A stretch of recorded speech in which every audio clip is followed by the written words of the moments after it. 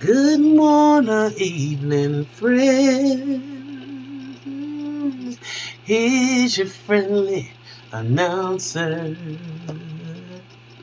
I got some serious news to pass on to everybody. And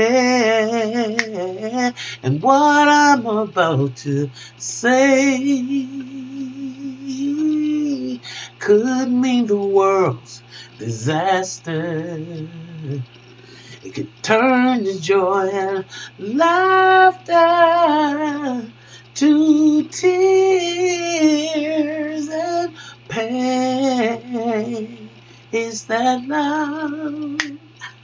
It's in me. Oh, love today.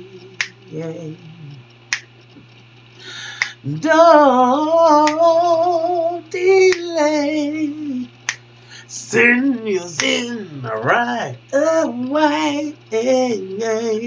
Yeah. Hey, hey. Hate's going round. It's breaking many hearts. Stop it, please, before it's gone too far. Yes, it is. Yes, it is. Yes, it is.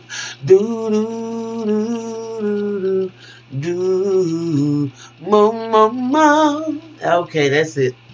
Good morning. Good afternoon. Good evening, y'all. Welcome, welcome, welcome to the Mental House with me, your host, Khadijah.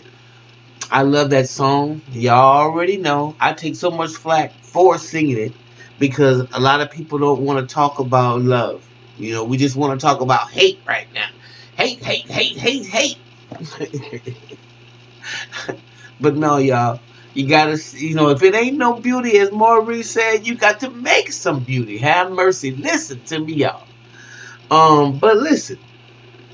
First, I want to give a shout out to Brother Earl at Personality Plus, and thank him for my wonderful T-shirt. I love it. What is it?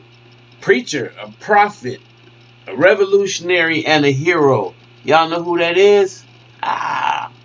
He's a real no-limit soldier, and his name is Nat Turner. So that's a T-shirt I'm rocking today. Nat Turner. And y'all saying? Yeah, he making an entrance. Anyway, I thought I'd share this with y'all because this information is so important all across the country. And I'm really, really proud of my city. I represent my city, and I'm proud of my city for being one of the first cities in the nation that I know of who has taken this approach to combating racial inequality. Okay, and I hope that it inspires other cities to do the same. Okay, racism is often viewed as an action performed by individuals.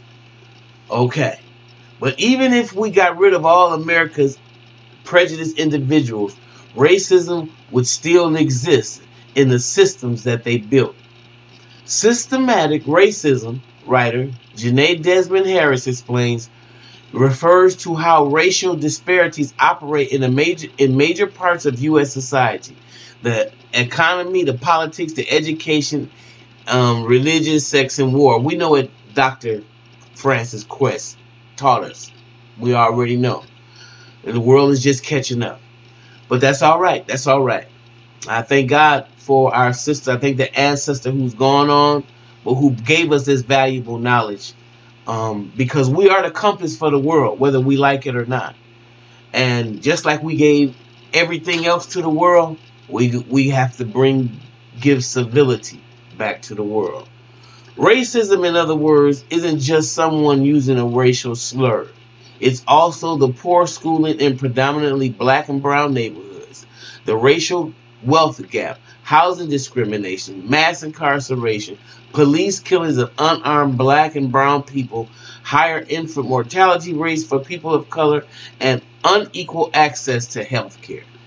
As governments struggle to address or even acknowledge that these racial inequalities officials in Milwaukee, Wisconsin decided to take up a unique approach by declaring racism a public health crisis.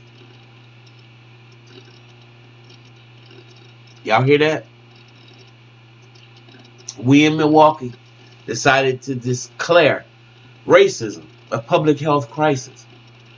Milwaukee is one of the most racially unequal cities in the country, coming in at number 2 last year on the list of the worst cities in America for black folk. Okay? By 24/7 Wall Street, a financial news site. The report blamed Milwaukee's discriminatory housing policies throughout the 20th century for the city's current inequality. Citing research by the University of Wisconsin-Madison, it noted that 16 of 18 suburbs in Milwaukee County enacted restrictive housing covenants in the 1940s, which remained in effect until the 60s and 70s. This segregation contributed to deep income and wealth inequality that you see prevalent today. Even now, the typical black household in Milwaukee earns less than half the typical white household. And while white poverty rate in Milwaukee of 7.6% is one of the lowest in the country, it reports, the black poverty rate of 36.4% is the highest. When it comes to imprisonment, the story is the same. Black people in Wisconsin are locked up at nearly 11 times the rate of whites, and more than half of Milwaukee's black people in their 30s have served time behind bars. In the end, where does all this lead? Across the state of Wisconsin, it means black people live about 6 years fewer than white people, with even greater disparities at the local level. By declaring such racism public health a crisis, Milwaukee County officials are committed to putting racial equality at the core of all city procedures, to advocate for policies that improve health in communities of color, and to train their employees on how racism impacts residents. Finally, they hope to encourage other local, state, and national officials to recognize racism as a public health issue. We have a moral imperative to put our indifferences aside in the face of injustice. That's what Milwaukee County Executive Chris Abele said, and to ensure that every resident in every neighborhood benefits. Abele couldn't be more right. Like the late, great Martin Luther King said, injustice anywhere is a threat to injustice everywhere. Black Americans deserve an end to racial inequality, but eradicating systematic racism will strike at the heart of inequalities that hold down Americans of all colors. The solutions can be complex, but bold ideas like Milwaukee's is a great start. Okay? And like I said, I want to give a shout out to Chris Abele, who I did vote for, new county exec.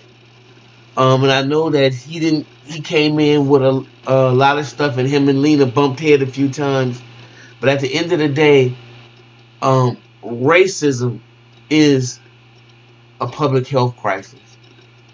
And if we have to lead the nation in declaring that, then let it be written and let it be done. Okay?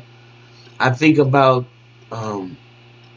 Glover, the slave that came to Milwaukee, ran away, was here.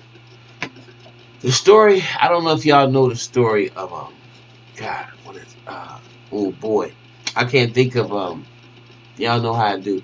Y'all know what happens when you hit menopause. You don't remember every darn thing, but you try.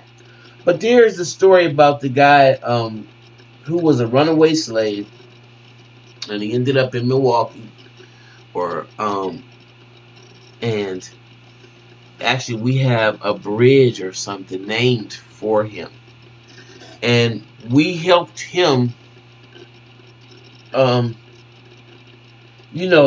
accomplish of freedom. His name was Donald Glover. That's what his name was. Donald Glover. No, it's not. No, it's not. No, it's not. I think I'm thinking about Danny Glover, y'all. But this is a real